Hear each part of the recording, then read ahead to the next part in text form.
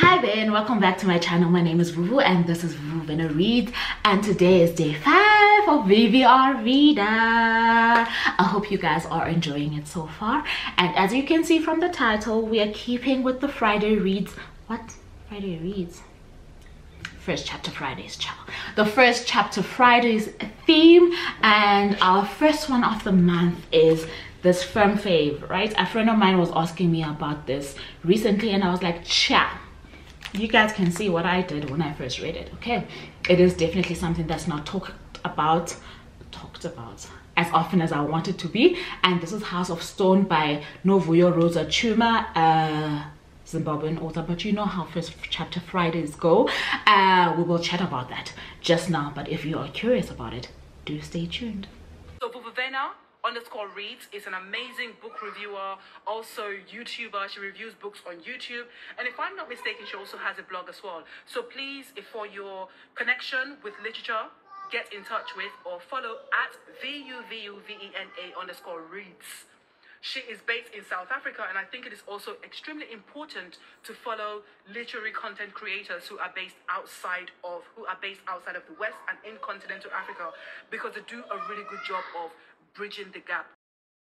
We appreciate you, Vuvu, for bringing us Turning Pages and for bringing us your BookTube channel. You know, this is a chance for people to actually see some people that I really enjoy. Please consider pressing the red subscribe button down below, and if you are returning, welcome back, fam. Vuvu, you're amazing. Thank you so much for your time. Let me get a sip of water. I just came across this water at like my local coffee shop, right? I don't know if you guys can see. It is a sparkling water called Perlage. Has a gentle fizz, natural mineral water. I just want to see, because it doesn't look like it's South African. Okay, it's something there. It's written in a language that I would be lying if I said I knew. I want to say, let me not say, just expose myself, because definitely languages are not my thing. Okay, but absolutely love it. Absolutely stunning. Okay, let's talk about the cover. As per usual, House of Stone, for me, the pattern on its own does give off a bit of the Zimbabwean culture, the Zimbabwean flag, etc. I don't know if you guys can see it, but the pattern of the words, that is. And we've got this half picture of a gentleman who looks quite intense, right?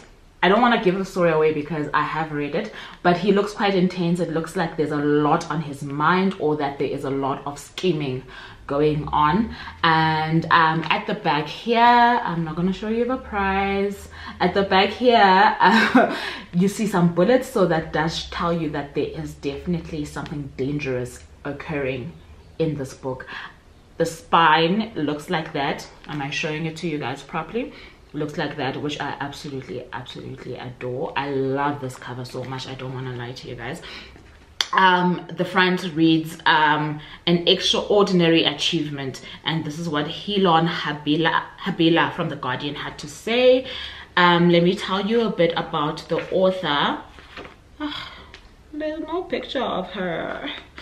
Okay, I'll tell you a bit about the author from what's written at the back. I wish there was a picture of her. It says, Novuyo Rosa Tshuma grew up in Zimbabwe and has lived in South Africa and the USA. She is a graduate of the Iowa Writers Workshop. Her short fiction has been featured in numerous anthologies, and she was awarded the 2014 Herman Charles Bosman Prize for the best literary work in English. This one, I think I don't know what's going on with my throat, child. It's so inappropriate. This one was published in 2018. Okay, let's hope that worked. So the back reads, a gripping account of revolution and its aftermath, both for a country and for one man. Viet Thanh Nguyen, Pulitzer Prize winning author of The Sympathizer, is the person who says that. So the synopsis reads, Bukosi has gone missing. His father, Abed, and his mother, Agnes, cling to the hope that he has run away, but only the lodger seems to have any real idea. Zamani has lived in the spare room for years now. Quiet, polite, well-read and well-heeled. He's almost part of the family, but almost isn't quite good enough for Zamani.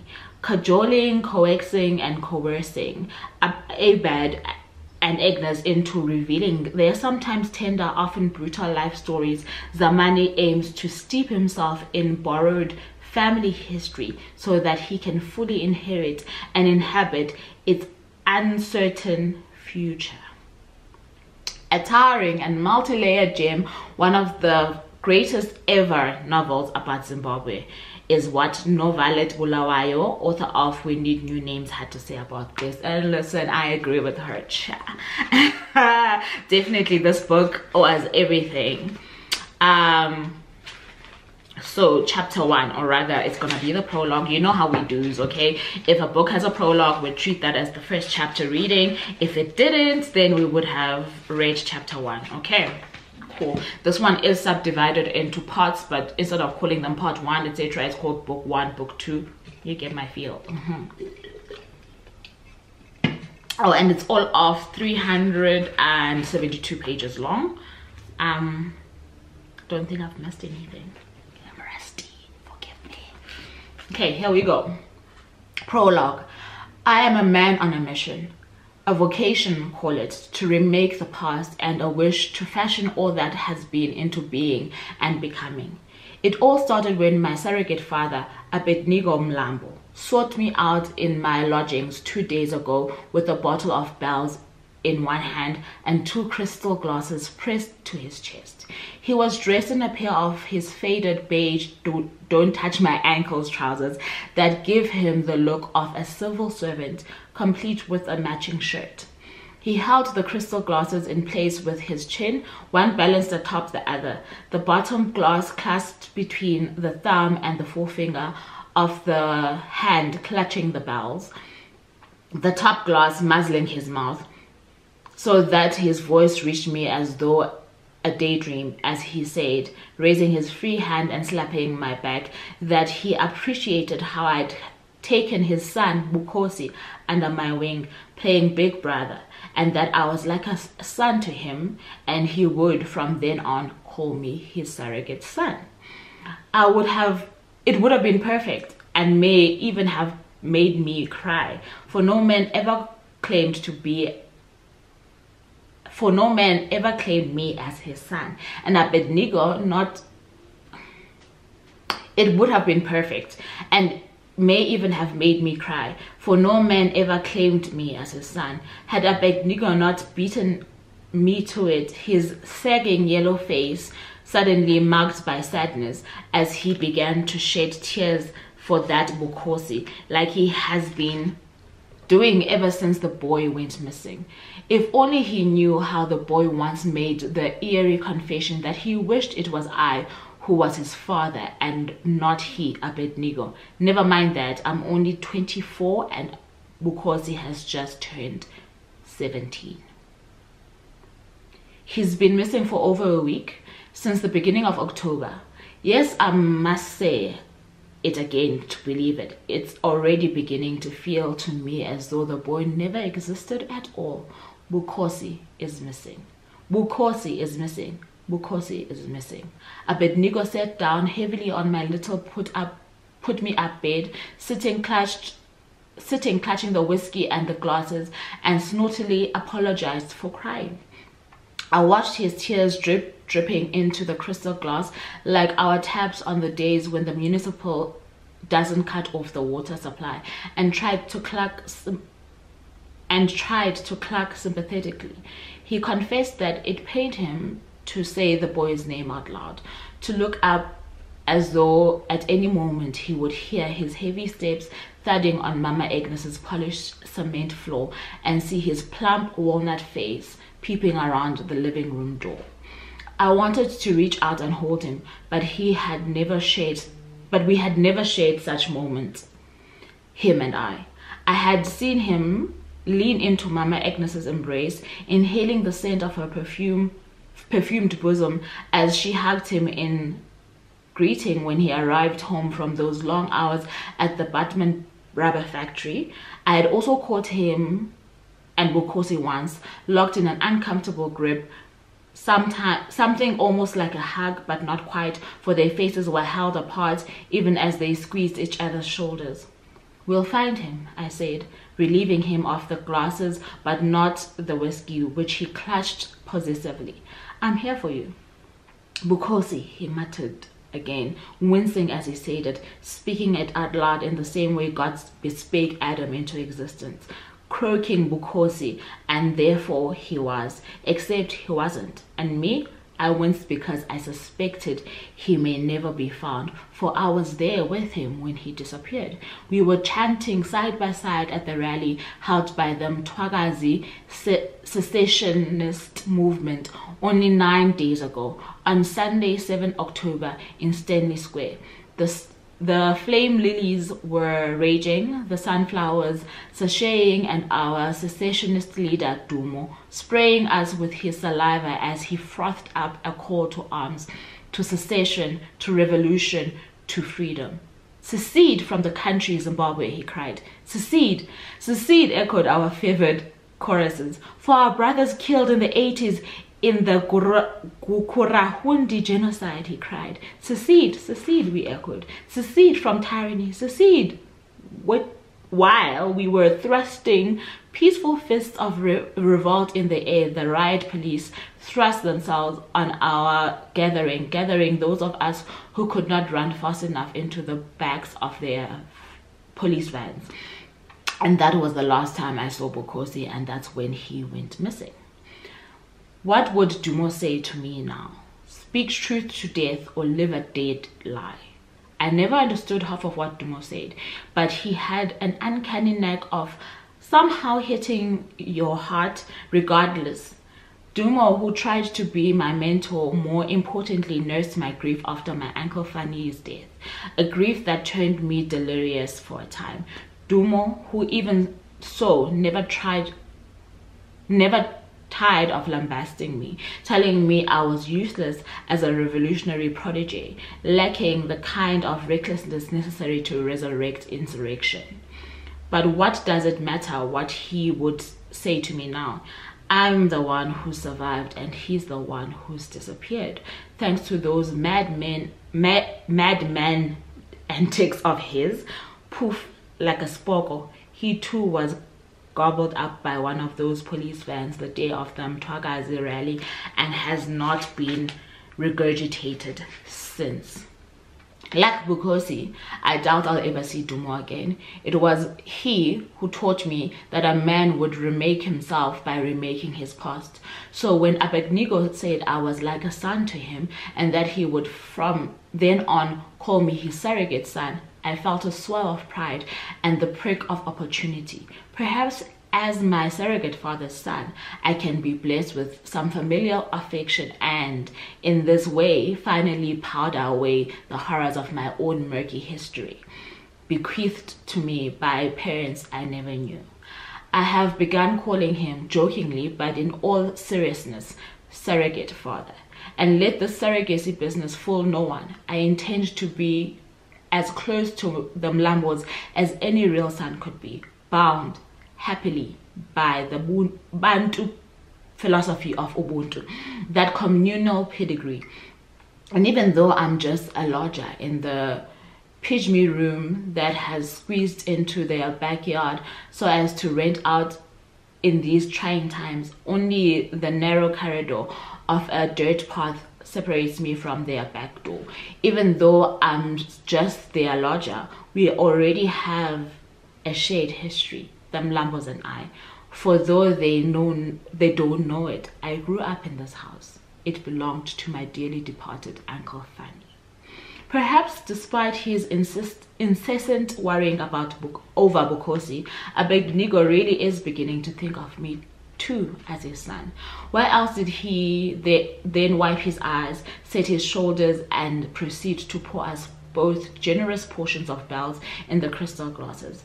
And why, in spite of the fact that I knew that he's a recovering alcoholic who's been sober for 5 years straight since 2002 and even has a 5-year AA bronze medallion to prove it, did I indulge him and drink the bells? Perhaps it was because of my eagerness to consolidate this new claim to sonhood. He quaffed his bells much faster than mine, topping himself up often and liberally until he was drunk, blind, and chatty proper, and then began chittering at length about his past. I did then what I understood he was asking me to do. I began to chronicle the family history he was entrusting me with, like any good son would. Our conversations, which started 2 days ago, are more in the way of one-sided confessions and always in the pleasant company of whiskey, which I have started supplying since. Without it, my surrogate father is rendered a grumpy mute and take place in between our community searches for Vukosi. We sit more often than not in Mama Agnes's living room, just he and I. He slumped in his sofa, I administering the bells. It takes him a while to get to the meat of the matter. He does have a tendency to go on and on about the boy. Mama Agnes, thankfully, is always away during the day and sadly late into the night these days, either at work on the other side of town in the leafy suburbs of Graham's Girls High, where she teaches English, or at her church, Blessed Anointings, where she goes every day to beg, bully, and bootlick the Holy Ghost into revealing the whereabouts of Vukosi. So far, to no avail. My surrogate father has given himself indefinite leave from his work at the Batman rubber factory until his son is found, he says.